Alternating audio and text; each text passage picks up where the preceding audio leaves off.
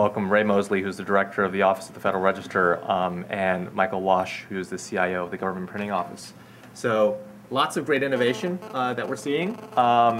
Ray or Michael, some... No. This is my graphic. Is it? Okay. Yeah, well, no, I'm not going to turn it. Oh, okay. I'm sorry. If I push back. Well, then we can't hear you. Airplane mode, it might work. Well, I just want to say I can't bring you any news about the production of juice in California, but I can bring you news about tart cherries grown in the states of Michigan, New York, Pennsylvania, Oregon, Utah, Washington, and Wisconsin, which was in today's Federal Register. So I'll put it away now, and it won't. That was my purpose in doing that. No, it's a pleasure to be here. Thank you, Carl, for having the Federal Register here today, and thanks to John for hosting this, and thanks also to Beth, who has offered leadership and unfailing support to us over the past year and a half as we've tried to make progress with delivering the Federal Register in a more user-friendly way. July 26 marks the 75th anniversary of the creation of the Federal Register. The Federal Register is a landmark achievement in open government, transparent government, and in the right of the public to participate in the processes of government. July 26 marks that 75th anniversary, and on that date we intend to roll out Federal Register 2.0. A year ago, GPO and the Office of the Federal Register worked very diligently with Beth's help, and we were able to put our Federal Register data in XML. We were immediately overwhelmed and impressed with the work that Harlan was doing at Princeton, what the GovPulse guys were doing, what OpenRegs.gov .net was doing, and the broad reception that we met with putting our data out there in XML. It immediately inspired us to look to the day where we could offer a more modern, user-friendly, visually attractive, and dynamic edition of the Federal Register.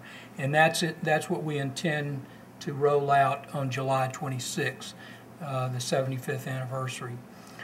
We've been working carefully with the GovPulse guys, who are our rock stars, and we are their groupies because they are helping us visualize dreams that we've had for years and can now see coming to fruition. So we thank them for all of their effort, and what they've shown us over the last 8 or 9 months is truly remarkable, and we're really excited about what they're doing with us.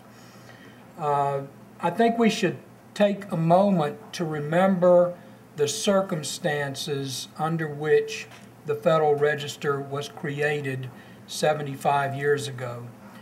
It was a disgraceful episode in the history of a nation who claimed to be a nation of laws.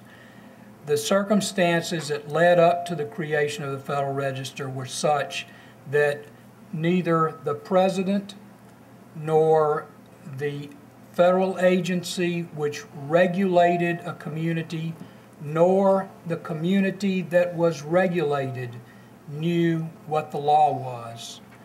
And hence, there was a lawsuit initiated by the regulated community, and in the course of that lawsuit, we learned that a nation of laws did not know what the law was. Gave rise to the Federal Register, a vision of Griswold, Frankfurter, Brandeis, and Roosevelt. And I think, for me, they were the natural of the 1930s, not Robert Redford, because their vision was build it and they will come. And surely that is what happened. After 75 years, we can now point to a Federal Register that is downloaded last year over 310 million times. We're on course this year to exceed 380 million downloads of Federal Register documents. So we're really excited about the future. What we know is that most of our current users are repeat users. They're folks who are sophisticated and are familiar with the regulatory process, and it's essential to them that they keep track of the regulatory happenings every day. We want to deliver that to all Americans. We want to, with pardon from Carl, I'll pull out my iPhone again. We want to put the Federal Register and the Code of Federal Regulations in the pocket of every American who can carry around or chooses to carry around a smart device. We've already got a vision of that with the Open Regs guy. You can get their app for free at Apple. I encourage you all of you to do that, because we want to see that 380 million go up to 400 million and 500 million. A special thanks to our partners at GPO. We've had a 75-year partnership with the Government Printing Office, and I think it's probably one of the most amazing partnerships in the annals of government.